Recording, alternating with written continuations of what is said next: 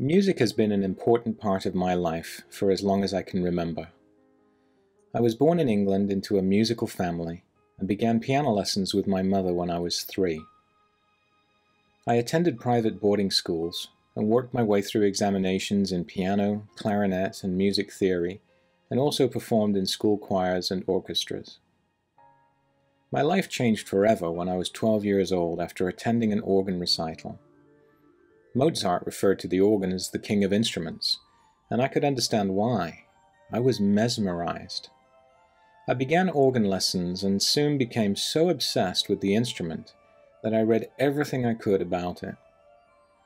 I spent every free moment I had learning the music of Bach, as well as that of French Romantic composers, and before long I was performing organ recitals at some of the largest cathedrals in England. I immersed myself in the study of harmony, counterpoint, orchestration, and improvisation, and I just couldn't get enough. Although I played cricket, rugby, and soccer at school, over time I isolated myself more and more so that I could just concentrate on my music.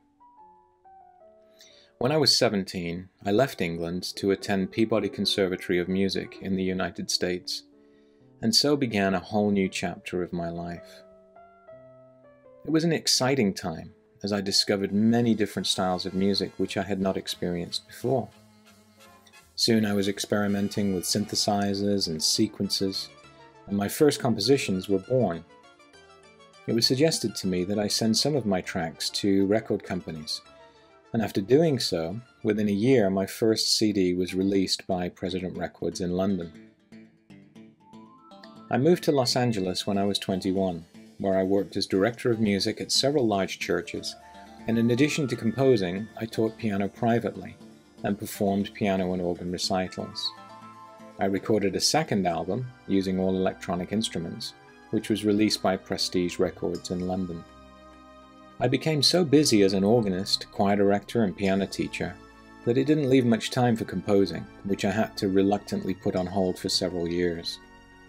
My organ recitals led to record contracts with Laserlight, which released 2 CDs of my performances of classical organ works. I had an agent and a manager, and was soon rubbing shoulders with celebrities and influential people, but I didn't foresee what was around the corner.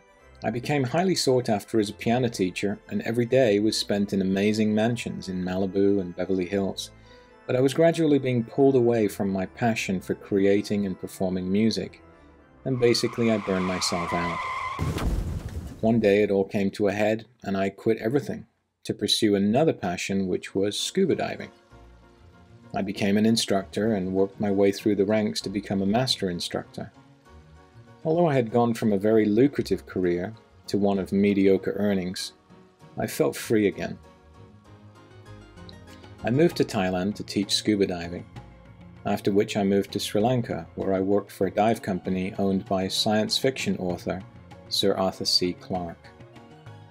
After enjoying life as a bit of a rebel and a beach bum, I returned to life as a musician, but this time in Hawaii. Once again, I was working as an organist and choir director, as well as a piano teacher, but I made sure to include time for composing. My studio overlooked the beach and the Pacific Ocean, and I was never more inspired to write music. I felt calm and serene, and connected to the earth in a whole new way. In a short period of time, I completed the music for 3 solo piano CDs called Goddess, Angels, and Fairies.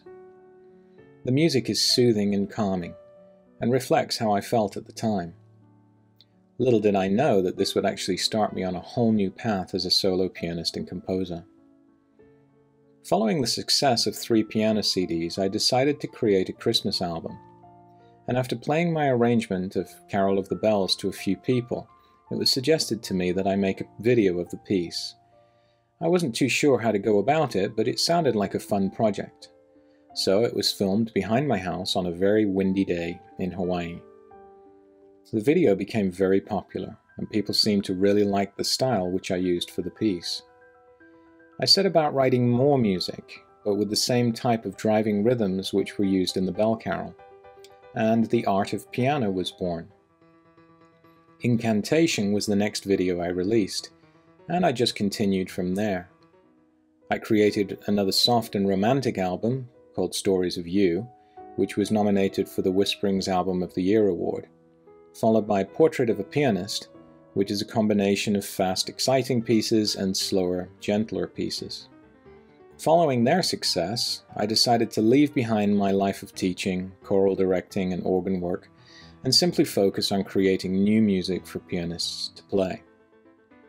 I receive emails from pianists all over the world every day who have questions about aspects of piano playing and composing, which has led me to writing a series of tutorial books. My life now consists of traveling to beautiful places throughout the world, and I use my experiences as fuel for inspiration with new compositions. As I create these new compositions, I never really know the direction they'll take, but they are always inspired by the magnificent journey of life. I love creating videos and sharing my music with people throughout the world. I look forward to sharing much more music with you in the future. Musically yours, David.